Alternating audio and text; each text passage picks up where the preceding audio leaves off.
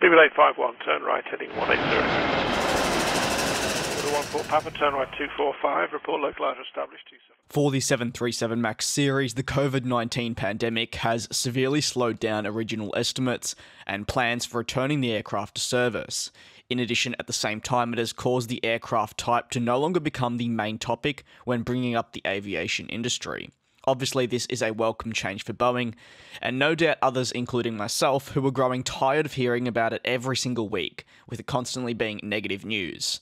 However, over the past 72 hours, the type has had a number of key updates released.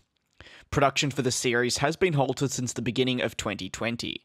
However, Boeing has indeed said in their latest Q1 releases that it's currently eyeing restarting production at low rate by year's end. This is 2020 for anyone that is watching this in the future.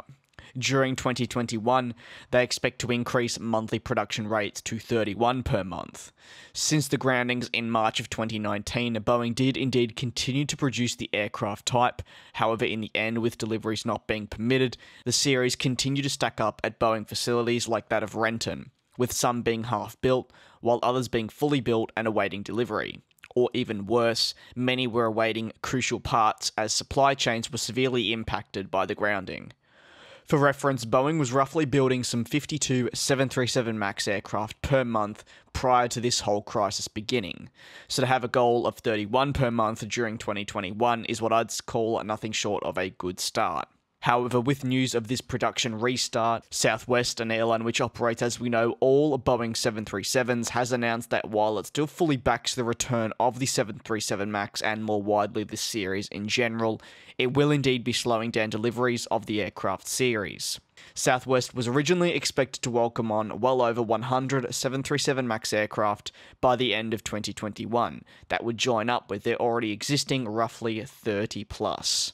However, these plans have been drastically adjusted, with the airline now looking at 59 aircraft less being delivered than its original goal of 100 plus.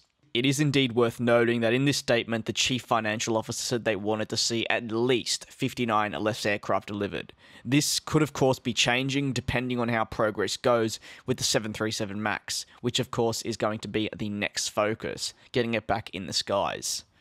Thanks to an exclusive published by Reuters, who had people close to the matter reveal information, the 737 MAX is expected to stay grounded until at least August of this year. Boeing had originally wanted to obtain the approval for the plane's return in the summer period of this year.